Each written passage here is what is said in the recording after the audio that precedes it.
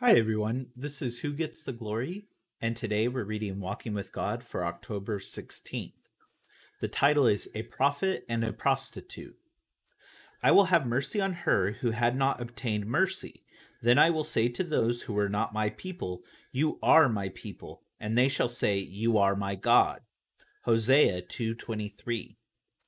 Hosea probably would have never chosen the woman who would become his wife. In fact, when God instructed Hosea to marry Gomer, a prostitute, Hosea was probably tempted to run. But God wanted to paint a vivid picture of his mercy, and he wanted to use the unlikely marriage of a prophet and a prostitute as the canvas.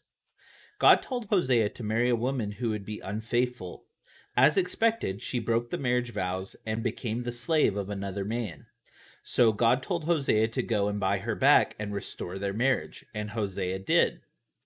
This is the story of God's mercy, a mercy that hardly even makes sense. We enter into a relationship with God, but we make choices that violate our intimacy with Him. And instead of abandoning us, God runs after us like Hosea ran after Gomer. Have you made mistakes that have caused you to believe God would never want you back? Open God's Word to the book of Hosea and find out for yourself just how much God wants you as His own. Morning by morning, new mercies I see. All I have needed, thy hand hath provided. Great is thy faithfulness, Lord, unto me. Thomas O. Chisholm. Thank you for listening, and God bless you.